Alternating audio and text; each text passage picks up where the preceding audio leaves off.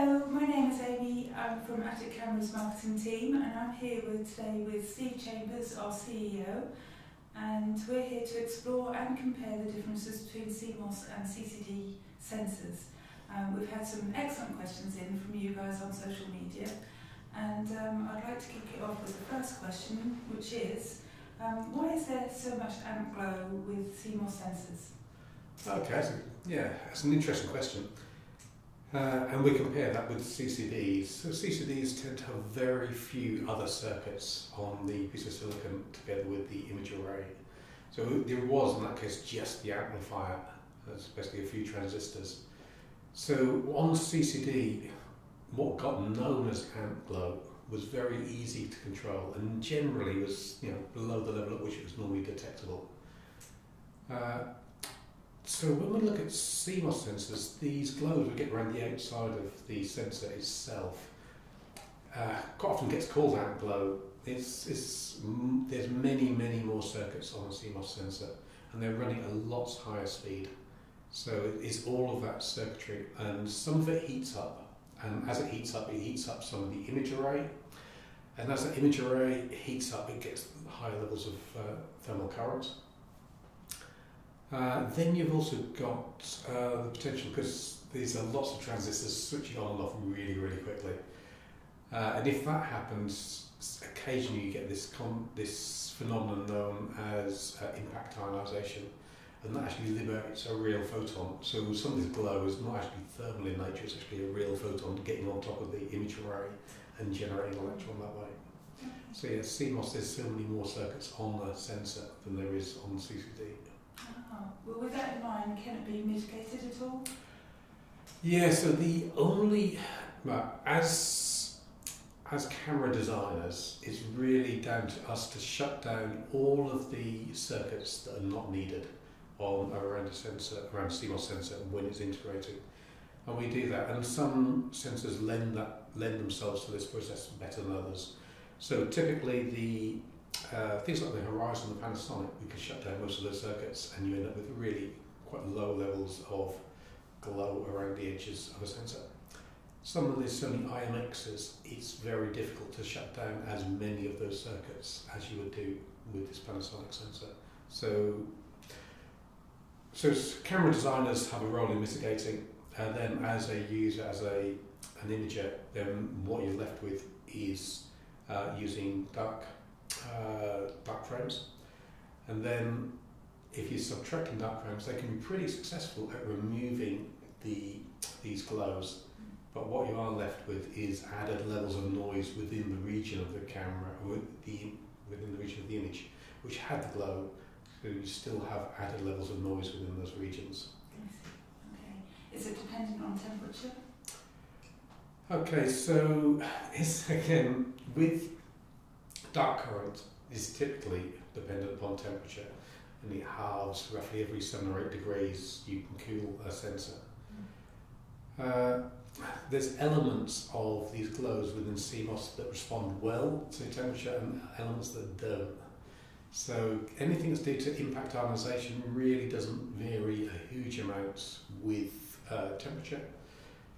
Then some of these glows that we're seeing is actually due to local heating of the die itself. So they're, again, because the heat is generated within the sensors, it can either, elements of that respond well and elements respond less well. It all goes a bit non-linear with temperature. So you have to select a temperature at which to do your dark frames and stick to it. And it may be that the old technique we used to use with CCD, where you could scale a dark frame, doesn't really apply as well within CMOS. Right, okay. Can CMOS sensors be engineered to reduce amp glow at all? Yes, they certainly can be, and some perform better than others. Right. And it really depends, I think, really on what the designers had in mind for the sensor. So again, if we go back to the Panasonic sensor in the Horizon, that was a chip that was intended for digital SLR cameras, which sometimes needed to take long exposure pictures. And so there are modes built into those sensors that allow a shutdown of much more of the circuitry. Cameras intended for machine vision are probably much more, or sensors intended for machine vision, and much more focused on chucking out maybe hundreds of frames per second. And so long exposures is not really on that design document when they were making the sensors.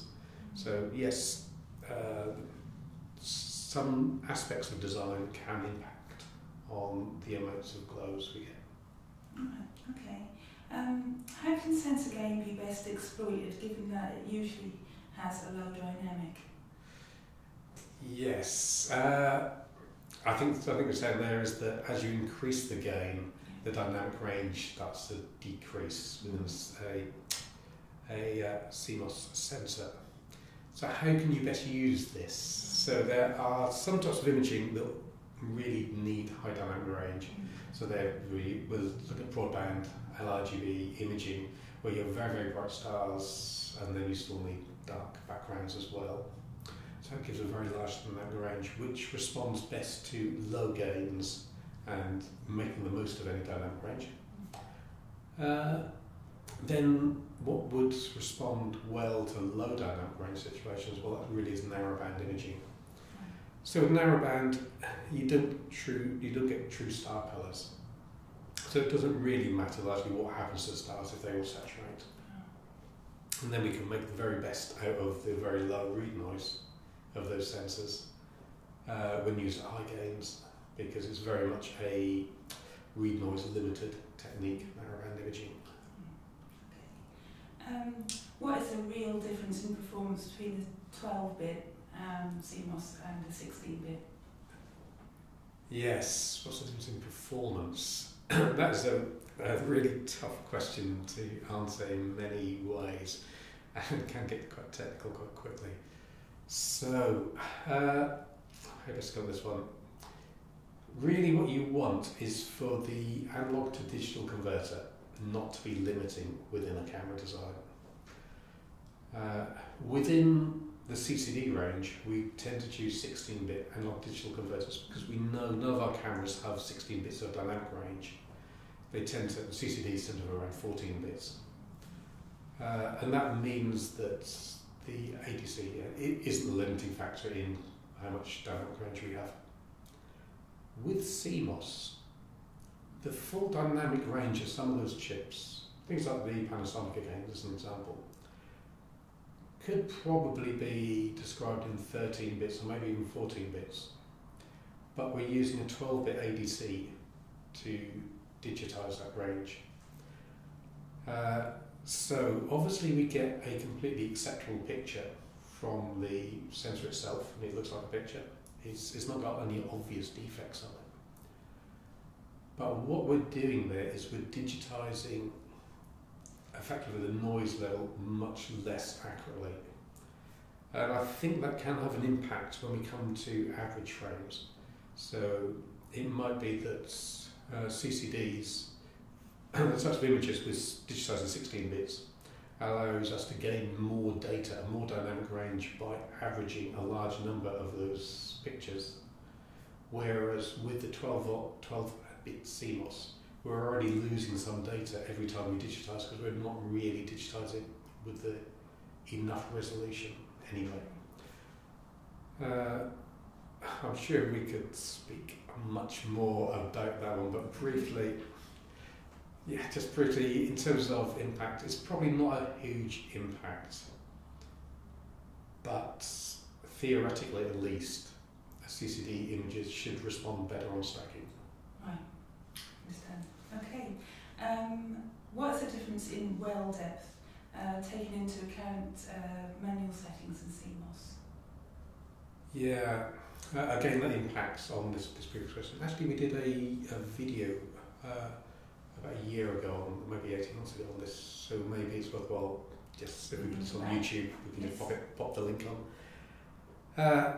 Otherwise, so what's the difference in, so as you increase the gain, you decrease the apparent full well depth. So, and it's not a case you don't actually decrease the number of electrons that you can collect in a pixel, but you decrease the number of electrons you can measure in a pixel.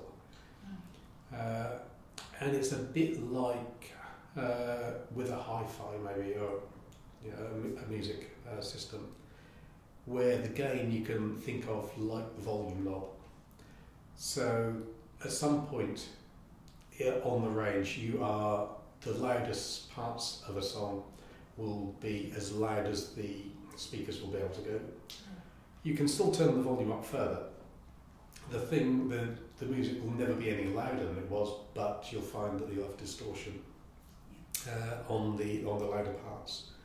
And in the case of CCDs, it's not distorted; it ends up saturating, so you just end up losing the ability to digitize. Okay.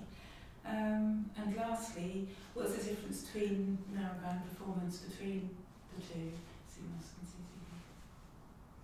Yes, again, this is quite hard to just encapsulate and say one is better than the other, one is different to the other.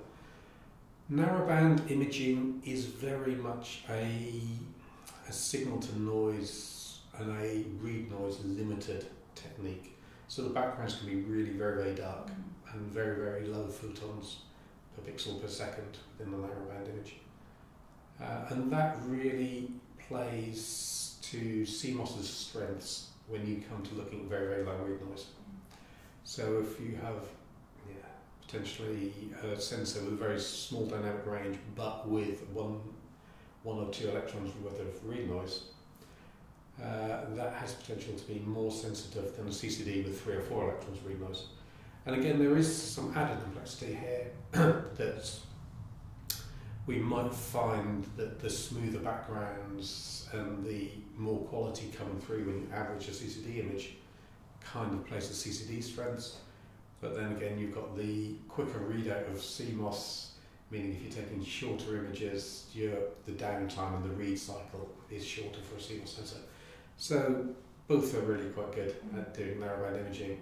But if you're using narrowband imaging with CMOS, it's probably erring on the side of quite a lot of gain in order to really emphasise the read noise. Right, I understand. Yeah. Okay, that's it from us, I think. I hope that's covered quite a lot of your questions there. However, if you do have any more questions, please don't hesitate to contact our dedicated team via email or any other of our social media platforms. If you enjoyed this video today, please subscribe to our YouTube channel. Okay, thanks very much. Bye-bye.